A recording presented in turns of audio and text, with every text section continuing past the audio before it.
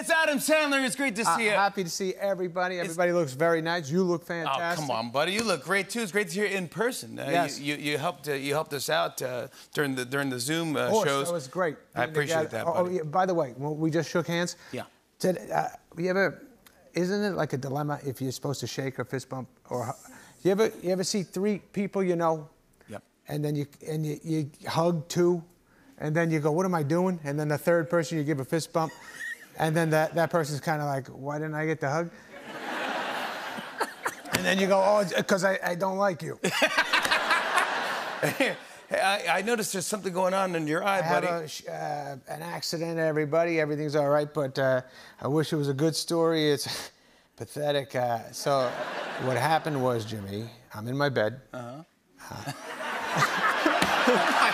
Wow. So, yeah. I'm in my bed. It's 4 in the morning. And somebody made the bed. You know when they make the bed and they tuck in the bottom part of the bed?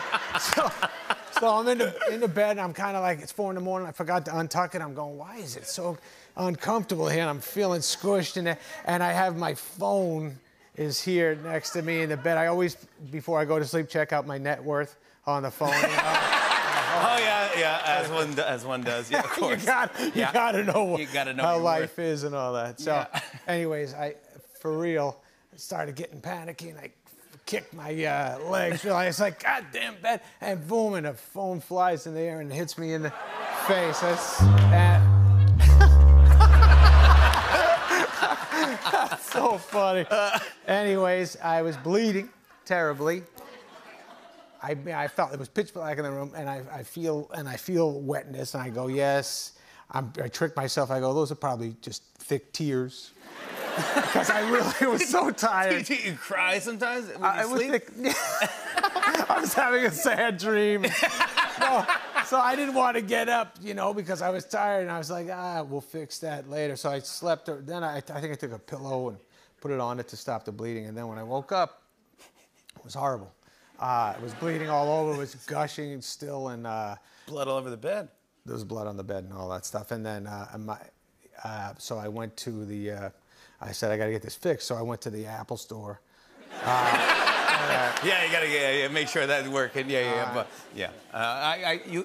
was the fam? I know you got 2 beautiful daughters. As do you. I saw the pictures of the kids. They look incredible. Thank you, buddy. Yeah. Gorgeous. Yes. How old are your kids now? 13 and 16. So they had a bat mitzvah and a sweet 16 on the same weekend. That was a big deal, right? Wow. Bat mitzvah. That's a lot of party. It was a big party. It was such a giant party we threw for them, me and my wife, that I literally had to sign a new 10-picture deal with Netflix to pay for it. So we need help, man. But I heard that this is the one that I heard Charlie Puth, Halsey was at? Yeah. Come on. Yes, they were awesome. They were great. That's a good dad. Nice people. Good mom. Yes, actually. The kids had the greatest time in Halsey, and Charlie Puth would great to them all, including them, and the kids sang with them, and it was beautiful. But what it kind of warped their heads a little bit, thinking like that's what happens at bat mitzvahs. And like they went to a bat mitzvah a couple weeks later, and one of my daughter's friends, I said, how was the bat mitzvah? One of my daughter's friends said, oh, it was lame. They didn't have the kid's grandmother sang karaoke. I was like, that's actually nice, and and it was actually Barbra Streisand too. Wow! They don't know. Yeah. They didn't know. You sent over a photo, which I think this is very sweet. Now this is incredible. Tell us about this. That's my wife's grandma, 106 years old yesterday, and she's awesome. That's amazing. She's a beautiful, funny, nice lady, always in a good mood, and just a good lady, and I love her. Oh. And the whole family loves her. What's she doing here in this She's pointing. You see that? She's pointing in that shot. She's pointing at me saying, you'll never live this long. No, so I do love her very much. So we all went to see her in Florida, and then I bought her a cake. And I put 106 candles on the cake for her. Oh. And just to make it fun, the candles were the Gwyneth Paltrow vagina candles. So, they smell like the vagina candles. So we put them on the cake.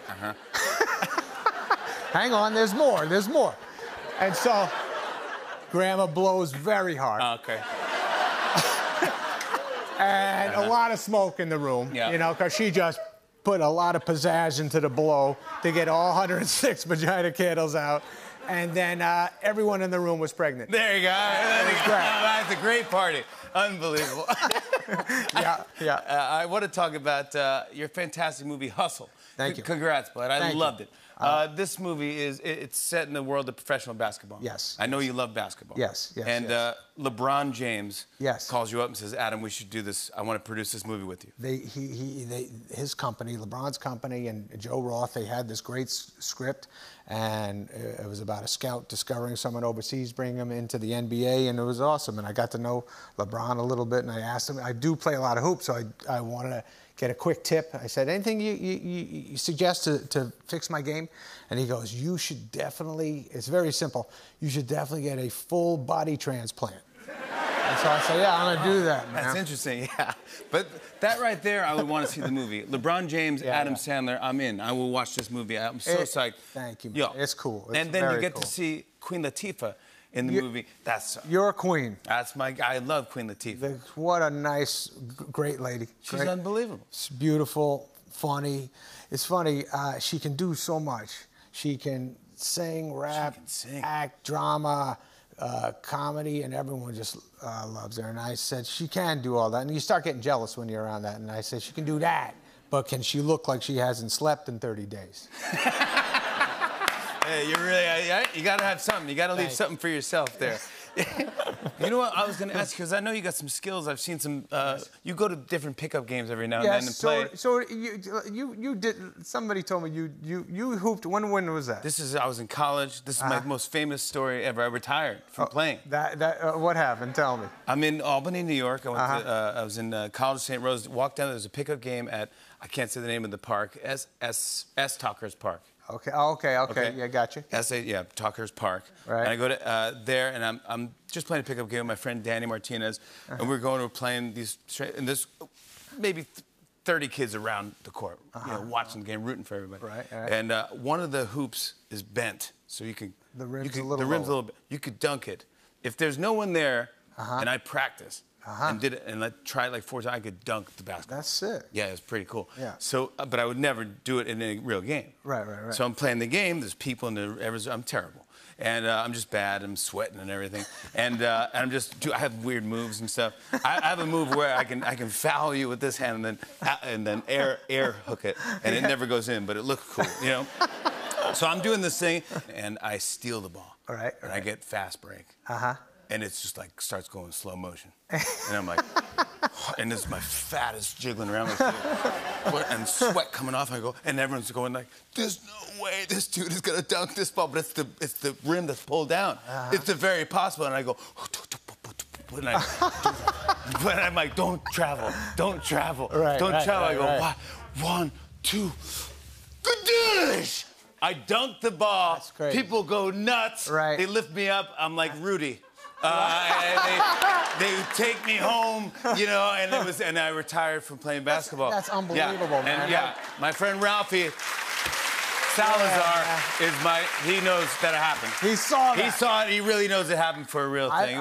That's amazing. It's the best thing ever happened to me. I retired. I couldn't believe it. I could never go back. Can you believe you got up that high, even if the rim was bent? You know, I thought maybe I should go back in a disguise and just like look back at the court and. You know. Yeah. And feel that moment. Yeah, like Eddie and the Cruisers, you know. Man. You know, he's a legend. He doesn't exist. And like, oh man, What it he did, does. But did you ever have a story like that? Did you ever dunk it? Dude, I literally can't. I've never, my whole life came close to the rim. Everybody talks about touching the rim, and I can't even get the backboard. I can't even, like, when I hit the bottom of the net, I'm kind of like, I got the net. No, it's pathetic. I don't know why. I just can't jump. I'm so slow, too. I remember when I was in Little League Baseball, I thought I was so fast because I tried so hard. I hit a ball. I'm running to first.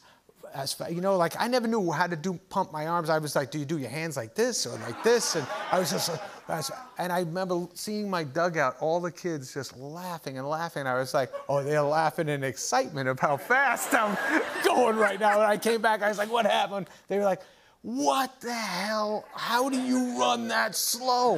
I was like, I run slow?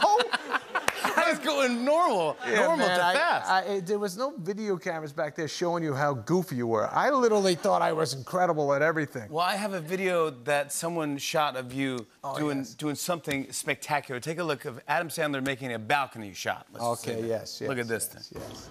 My name is Adam Sandler, and you are watching Balcony Ball.